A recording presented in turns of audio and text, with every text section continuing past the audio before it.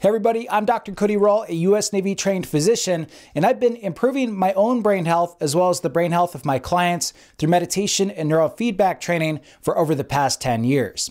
Today, we are seeing if cold water exposure can actually improve your brain health. To find out, I recorded my brainwaves using the Muse headband during a cold plunge I did in my backyard. Now, before the cold plunge, I recorded a 47% Muse Calm meditation score and a 10.5 peak alpha score, which is associated with my overall brain health. During the plunge, my brainwaves spiked all across the board, but especially in the beta and gamma range. And what happened after the plunge? My Muse meditation score was a solid 69%, and my peak alpha brain health metric shot up to 11 hertz, which is a new personal record for me. Does it just cause a temporary spike in brain performance metrics, or could it lead to long-term benefits for your brain? That's what we're going to unpack here in today's video. And if you found this data to be already interesting and informative, please hit the subscribe button to help support the channel. I really appreciate it. Now, cold plunges have been around for centuries,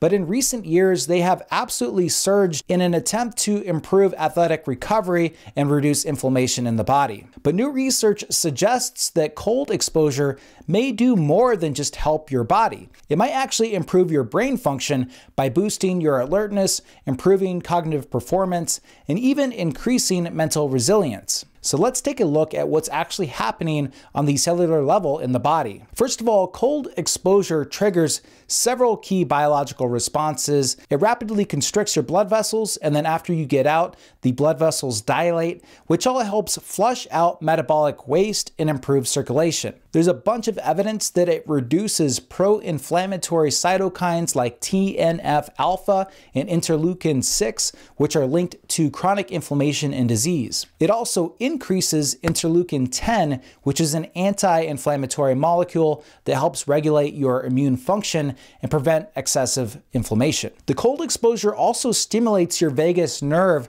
which activates the rest and relax parasympathetic nervous system, allowing you to reduce stress and promote intense relaxation after you're done with the plunge. The plunge also activates brown fat metabolism, which burns calories and helps regulate inflammation at a systemic level. But what about the brain? Well, these same biological mechanisms don't just help the recovery of our bodies, they also have a huge effect on neurotransmitters, brainwaves, and overall mental performance. And you could really see that in the brainwave data that I collected during this experiment. First of all, oh my gosh, does it wake you up. The second that cold water hit me, it just absolutely scrambled my brains. During the exposure, it definitely helps to breathe, so there's a lot of breathing training online like the Wim Hof method. In fact, it seems like it's the one main thing that helps you get through the initial shock of cold exposure. The first thing that happens is your fight or flight response kicks in. It's hard not to tense up, and you get this huge surge of the neurotransmitter epinephrine being released in your brain. Now, studies have shown that your norepinephrine levels can go up 500%, which leads to an immediate heightened alertness and focus. It can be really intense, but it's really worth it because the second thing that happens, which is the much more enjoyable part, is that there's also a big surge in dopamine, which is the feel-good molecule, and explains the mental clarity and the euphoria that people get, myself included, after a cold plunge. You just get this great boost in your motivation and you feel very resilient because it's exercising that neurocircuitry. Now, to measure all this, I used the Muse headband, which is a wearable electroencephalography brainwave tracking device, or EEG. I did a 10-minute meditation session before and after the cold plunge with the Muse app. And I also recorded my raw EEG brainwaves during the plunge with the Mind Monitor program. I made sure that the water was dumped on me so I wasn't moving around and contaminating the signal. After the plunge, my meditation score jumped up to 69% despite all the distractions going on, and my peak alpha hit 11 hertz, which is my highest level ever. The Muse meditation score of my meditation sessions is a proprietary measurement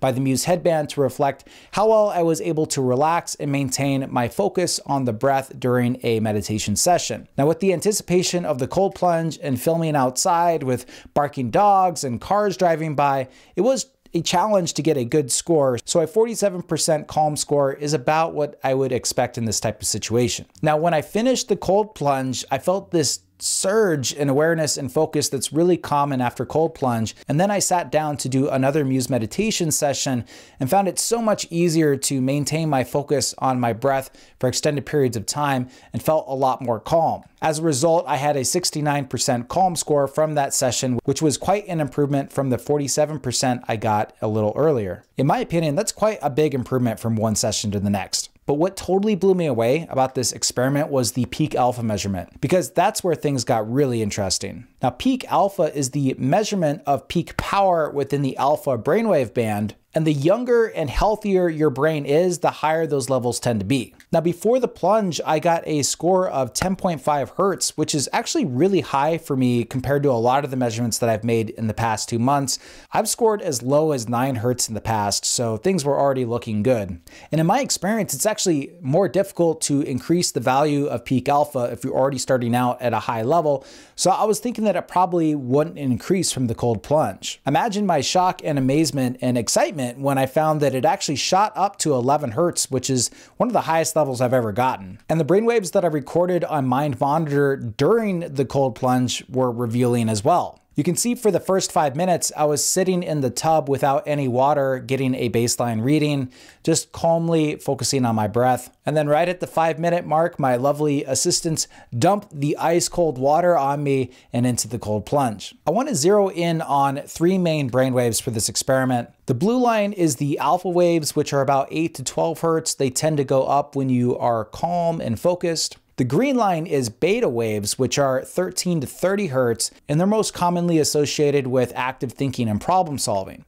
And the orange line are the fastest frequency, which are gamma waves at over 30 hertz, and are often linked to peak mental performance and heightened awareness. You can see a big spike in all brainwaves right when the ice water hits me. That's likely due to my entire body reacting with full brain activation, but also muscle contractions and breathing as I try to handle the shock. From a data standpoint, the most interesting part is what happens after I calm down and acclimate, and you can see that those brainwaves stay at sustained levels for the rest of the cold plunge. Once I get my breathing under control, you can see that true shift in brainwave activity. There's a slight increase in alpha, suggesting some increased focus. The slower brainwaves, delta and theta, that are most commonly associated with sleep and relaxation, they didn't change much. But by far the largest increases were within the beta and gamma range, showing this heightened awareness that I achieved and are likely associated with peak mental performance. So there was this immediate increase in my high performance brainwaves, but there was also a sustained effect in the quality of my meditation and my brain health afterwards. And with cold plunge, you just feel so good. You can see me laughing with euphoria towards the end of the experiment. You can tell I was in a really good mood, and I can tell you that that mood lasted throughout the whole evening. Okay. You need a towel? That was intense. The red color was so slow.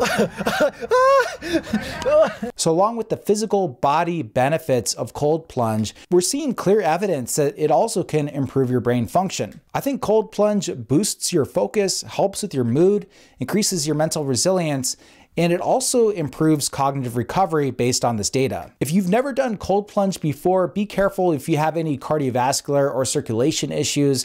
Make sure you work your way up to freezing water. Maybe do colder and colder temperatures as you get comfortable with it. But if you're generally healthy and you want to incorporate this into your brain health routine, I think it's a fantastic tool. I plan on using it even more after seeing these results, which are some of the biggest improvements in my brain health metrics that I've ever seen. Cold plunge is something that I have and will continue to incorporate into my use of journaling, meditation, neurofeedback training, and vitamin supplementation for my overall brain health. Now, if you want to see what supplements I've been taking for my brain health, take a look at this video here, and I'll see you on the other side.